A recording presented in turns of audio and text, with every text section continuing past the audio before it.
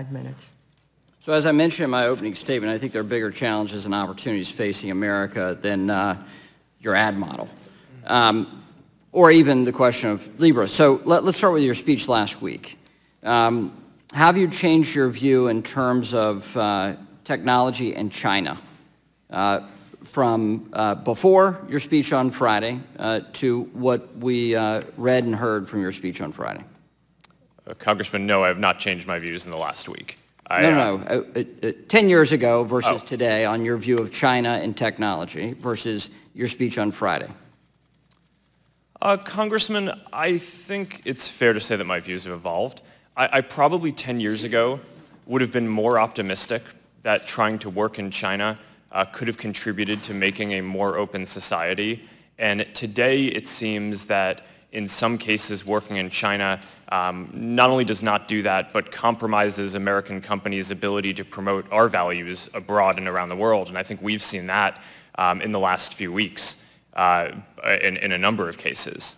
So you mentioned in your speech, you said a decade ago, 10 of 10 of the top companies on the internet were American. Now 6 of 10 are Chinese. So the question I have for you is, why are we seeing emerging technologies driven by blockchain projects and digital currencies being developed elsewhere, such as the case of Libra?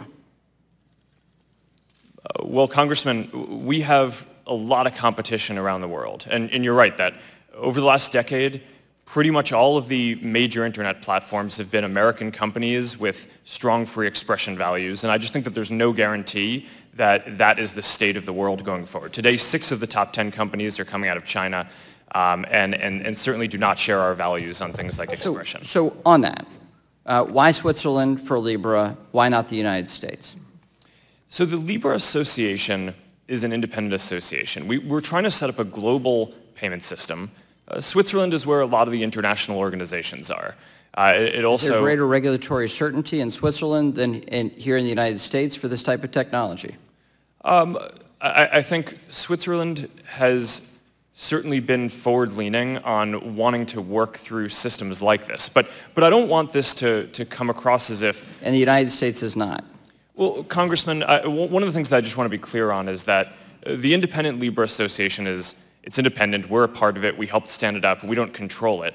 But I just want to make sure it's 100% clear to everyone today that my commitment running Facebook is that we're not going to launch anything that is a product or a part of this until we have full support from U.S. regulators, regardless of what the international regulators. The project of Libra internally, before you handed this technology, this idea over to the association. Let's think of this. Why would you have a project like that? Is it about competition with your peers globally? Is that a component? Sorry, I didn't hear that. So you have no payments platform on Facebook. Facebook is not a payments platform. Is that correct? Yes. Okay. So in seeking to develop a payments platform internally, before you handed the technology over to the association for Libra, was that because of examples globally of competitors creating payments platforms?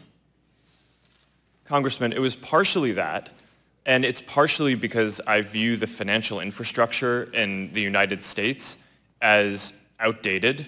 So there are 2 sets of work that we do on payments. One is building payment systems that allow people to send money on top of the existing financial system that exists. That work is relatively less controversial. We're doing it around the world in different countries on top of existing payment systems.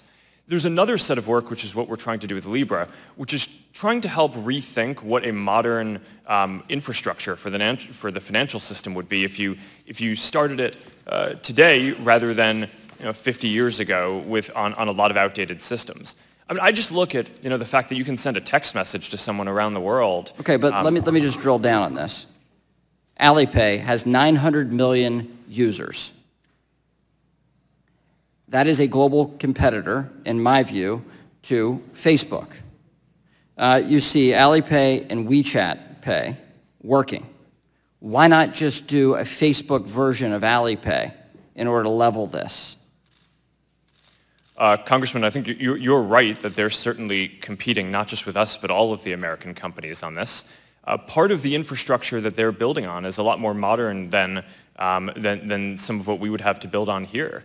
As soon as we put forward the white paper around the Libra project, China immediately announced a public-private partnership working with companies like that to extend the work that they had already done with Alipay into a digital renminbi as part of the Belt and Road Initiative that they have. And they're planning on launching that in the next few months. Thank you.